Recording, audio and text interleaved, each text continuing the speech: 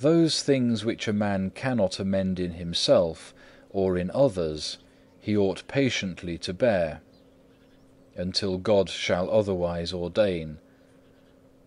Bethink thee that perhaps it is better for thy trial and patience, without which our merits are but little worth.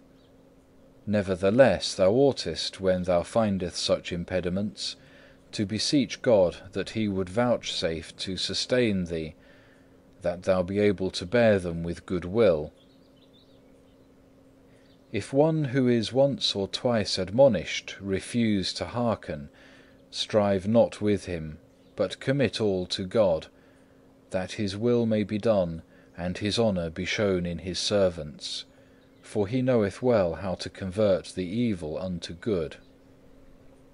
Endeavour to be patient in bearing with other men's faults and infirmities, whatsoever they be, for thou thyself also hast many things which have need to be borne with by others.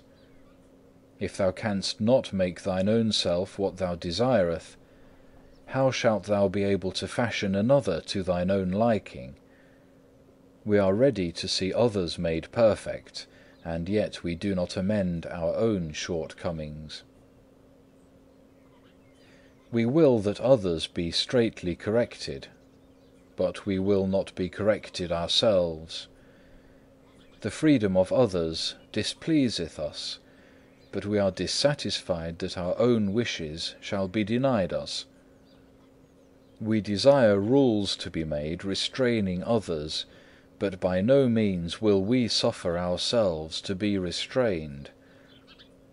Thus, therefore, doth it plainly appear how seldom we weigh our neighbour in the same balance with ourselves.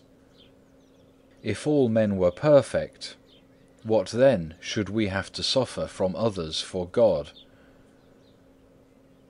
But now hath God thus ordained that we may learn to bear one another's burdens, because none is without defect, none without a burden, none sufficient of himself, none wise enough of himself, but it behoveth us to bear with one another, to comfort one another, to help, instruct, admonish one another. How much strength each man hath is best proved by occasions of adversity, for such occasions do not make a man frail, but show of what temper he is.